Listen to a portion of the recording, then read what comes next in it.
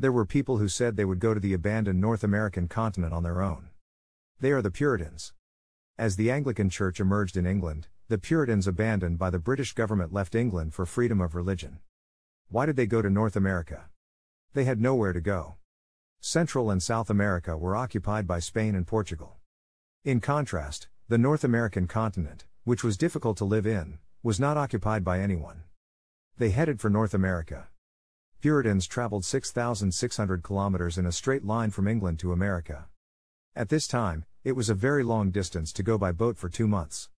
Many people died along the way. But when they arrived in North America, they couldn't get on land right away. Because the natives were guarding it. The Puritans secretly entered the land and watched their movements. Sometimes they stole and ate the corn that the natives had gathered for winter. They finally landed on the Plymouth coast in 1620. The Plymouth coast is where Massachusetts is now located. At this time, what was the nationality of the Puritans who arrived on the North American continent? They are British until now. There is no such thing as an American. Erase the American existence from your heads. The Puritans who entered the North American continent for the first time are called the Pilgrim Fathers in American history.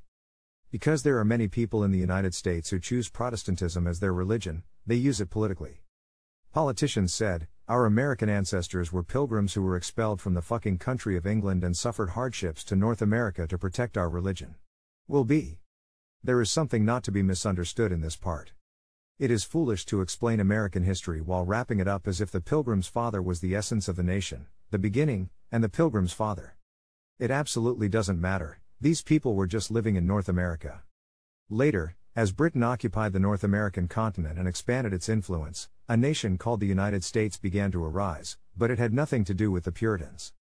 In any case, the Puritans landed in North America on December 21, 1620. Since they arrived in winter, they started building a house to live in. While they were building a house, a native suddenly appeared. The Puritans feared that the natives would attack them. At this time, a native said, "Hey, how are you?" said in English. Suddenly, an English-speaking native appeared.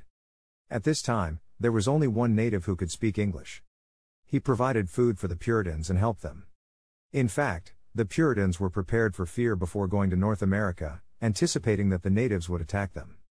In fact, the natives had a reason for doing this. A few years before the arrival of the Puritans, the British government sent troops to North America and kidnapped 5 Native Americans. At the time, Britain, which was a step behind in colonization, thought that there might be something on the North American continent, so it brought 5 natives to communicate with the natives and taught them English. The 5 natives who learned English were sent back to North America. One of them spoke English to the Puritans. The natives had seen the size of the British Army and the cities of England, so they knew that it would be a big deal if you mess with the white people at the time. So he was very friendly to the Puritans and taught them how to farm and things that would be helpful to them and became very friendly. The Puritans also got along well with the natives by teaching them how to hunt with a gun instead of a bow. Thanksgiving is the day when the Puritans pray and celebrate the good farming for a year. This Thanksgiving is not all about simply giving thanks for a year of farming.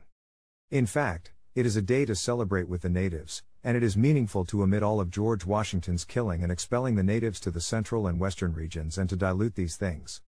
From now on, Puritans and natives get along well, roast turkey together, and forget all this.